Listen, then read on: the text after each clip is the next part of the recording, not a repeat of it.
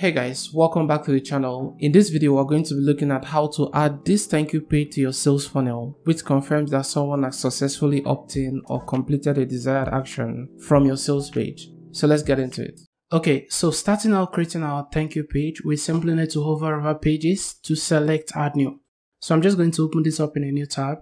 Now once that opens up, we simply need to select this tab, and in here we want to title this page as thank you. And once we've titled this page whatever we want to, we simply need to click on edit with Elementor. Okay, so the next thing we want to do in here will be to get rid of the header and the footer. Now to do this, we simply need to come down to this settings icon to select that. And for our page layout, we want to select default and we want to change this to Elementor canvas. So I'm just going to select Elementor canvas, and in here we can see it says no header, no footer, just Elementor. And once we've done that, we simply need to click on publish. So we can simply refresh this just to make sure we are not seeing the header and footer. Now, the next thing we want to do will be to add our section in here. And to do that, we simply need to hover over this cross icon which says add new section. So I'm just going to select that. And for our structure, we want to select these 3 columns. So the next thing we want to do will be to change this to full width. Now to do that, we simply need to come down to content width and want to select boxed to full width. Now coming down to style, we want to change the background color of this section. So for our background type, we want to select classic, and for our color, we want to change this to hashtag 420013. Now the next thing we want to do will be to change the column width for these 2 sections, which is the left and right column. So I'm just going to select this column, and for our column width, we want to change this to 25%. And also for this right column, we want to select edit column, and for our column width, we want to change this to 25% as well. Now the next thing we want to do will be to add in our element in this middle column. But just before we do that, we want to change the background type for this column to white. Now to do that, we simply need to click on edit column and want to select style. Now for our background type, we want to select classic, and for our color, we want to change this to white. Now the next thing we want to do will be to add in this image right here. So to do that, we simply need to come back to our thank you page and want to select this icon and want to drag and drop our image widget in here. Now coming down here, we want to choose an image. So I'm just going to select this, and I'm just going to select this particular image and click on insert media. Now coming back to our widgets, I'm just going to drag and drop our inner section underneath this image. And next thing we want to do will be to delete one of these columns in here. So I'm just going to delete this first one. And in here, we want to put in whatever text or message we want to send across to the customer that actually made a purchase landing on the thank you page.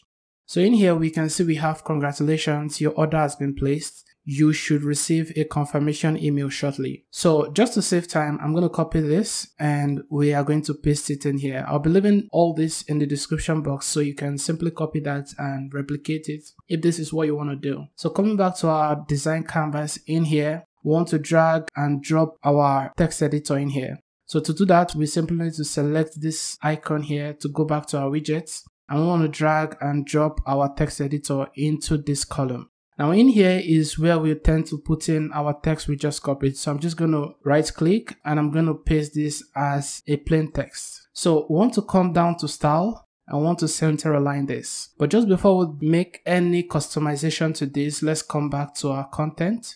Coming back here, we can see more emphasis is being laid on your order has been placed. So let's change our text color to green in here. So to do that, I can simply highlight all this and want to come down to text color to select this icon in here, and I'm going to change it to green, and we can see how this looks right now. So just before we start making customizations to this text in here, let's just make a little adjustment to this column by changing the background color to this and also adding a little bit of style to this before making customization to our text in there.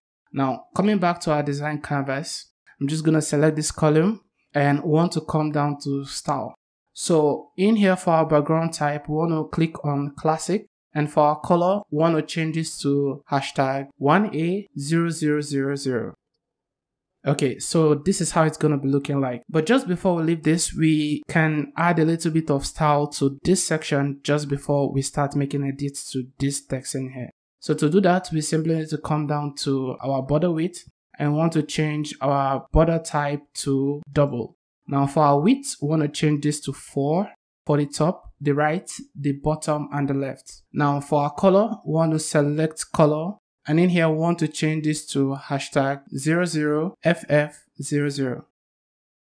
Next up, let's make edits to our text in this column. So I'm just going to select this text in here and want to come down to style. So for the other text that wasn't edited in here, we can simply make edits to those texts by making customization to this text color. So I'm just going to select that and want to drag this to white. Now for our typography, let's select this. And for our font family, let's select default and want to change this to Roboto. So I'm just going to select Roboto, and for our text size, let's change this to 21 pixel. And for our font width, let's change this to 600. But just before we leave this section, let's add in a little bit of padding to the top and bottom. So I'm just going to select this column and want to come down to advanced. And for our padding, let's change this to 30 pixels. Okay. But if we look at this, we can see we have more spacing at the bottom than the top. So I'm just going to unlink all values here and I'm going to reduce this to 20 pixels for the bottom only. And that is it for this section. Now the next thing we want to do will be to add in our copyright section. So coming back to our design canvas, I'm just going to duplicate this. And in here, we can simply delete this element in here. So I'm just going to delete this too. I'm just going to change the background color to black. So I'm just going to select style, and for our color, we want to change this to black. Now, the first thing we want to add in will be our copyright, website name, and all rights reserved. So coming back here, I'm just going to click on this column to go back to our widgets, and I want to drag and drop our heading into this column. So I'm just going to copy and paste this just to save time. So coming back to our design canvas, I will just highlight all this and then paste as a plain text. Now this is how it's going to be looking like, but to add in a little bit of break in here so we can have this section directly below this copyright and our website name. So I'm just going to put in a little bit of code in here. So I'm just going to put in these figures. The next thing I want to do will be to center align this. So I'm just going to select center and want to come down to style. For our text color, we want to change this to white. Now coming down to our typography, we want to change our font family to Comic New. And for our font size, we want to change this to 18 pixels. And for our weight, we want to change this to 600. And that's all we need to do for this section. Now the next thing in here is our terms and condition privacy policy as well as our disclaimer links. So I'm just going to copy all this. We want to come back to our widgets and I want to drag and drop the text editor directly below this copyright or right to reserve. So in here, I'm just going to paste this as a plain text. So coming down to style, we can simply come down to alignment and change this to center align. And for our text color, we want to change this to hashtag 1D7ACA. So moving on to our typography, I simply need to select that and want to change the font family to Comic New as well. So I'm going to select Comic New, and for our size, we want to change this to 14 pixels. So I'm going to change the font size to 14 pixels, and for our weight, we want to change it to 600. Now the last one will be our disclaimer text. So I'm just going to copy this. Coming back here, we can simply come back to our widgets, and I'm going to drag and drop this directly below this text editor. So I'm just going to highlight all this, and I'm going to paste as a plain text. Now coming back to style, we want to center align this, and for our text color, we want to change this to white. For our typography, we want to select this pencil icon, and for our font family, we want to change this to Comic New. And for our weight, let's just change this to 600 pixels. And basically that's all you need to do for this section. Now coming down here, let's just add in a little bit of padding at the bottom and also at the right and left. So I'm just going to select this column and come down to advanced. I want to make this 30 pixel for all sides. Okay, so once we've done that, we can see we have more padding at the bottom than the top. So I'm just going to unlink this as well and reduce this to 20 pixels. Basically that's all we need to do to be able to create a thank you page. Now coming down to our responsive mode, I'm going to select tablet And in here, we can see if we close this, we can see this is not looking great. Now let's open this up, and in here, we can simply make edits to both sides of this section. So let's select this, and for our column width, let's change this to 10%.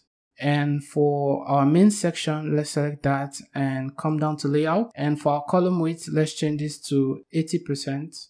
And also for our right column, let's change this to 10% as well. Now the same applies here. So I'm just going to select this column, and in here, I'm going to put in 10%. For our main section, come down to layout, and in here, we want to put in 80%. And for our right column, let's change this to 10%.